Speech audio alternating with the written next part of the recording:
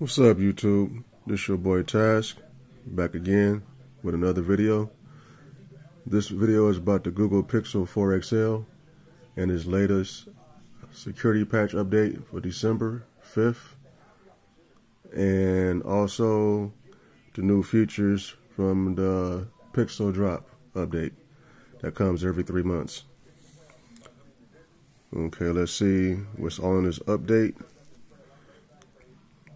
As you can see, a lot of features that's coming to this update is already on the Pixel 5,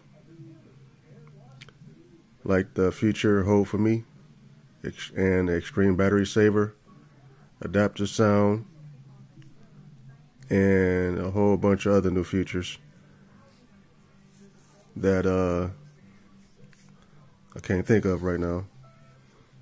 But also it's going to fix critical bugs that have been in the previous updates, and also basically bring all the features that was already on the Pixel 5, which basically sums up one of the reasons why I'm kind of skeptical about purchasing the new Pixel 5 or the 4a 5G.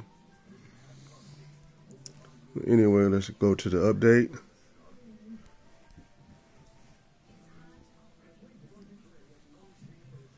Tap on the update when I can get it. There you go. System. Advanced. System update. Update available. And go ahead and hit resume. This update, as you can see, is 192 megabytes in size. And yeah, it's going to give me basically every feature that the Pixel 5 has. The only thing that is not going to give me is 5G, of course. And that's about it, really. I'm going to update this. I'm going to check out the new features myself at a later date and just go from there. Try and see what other features it's going to bring.